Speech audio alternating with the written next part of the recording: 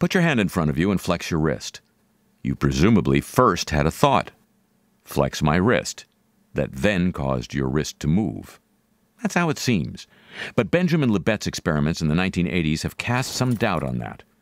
In his neuroscience lab, he wired up subjects to an EEG machine measuring brain activity via electrodes on their scalps, and then asked them to choose to perform a simple hand movement when they felt like it.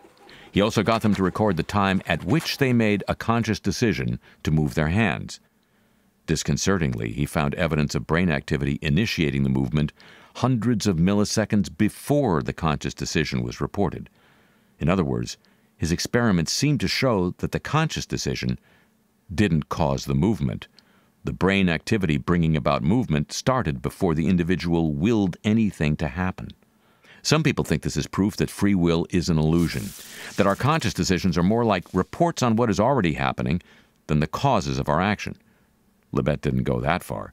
He thought that we might not have free will, but there's still time for what some have called free won't, a conscious veto of an action that is started in the brain.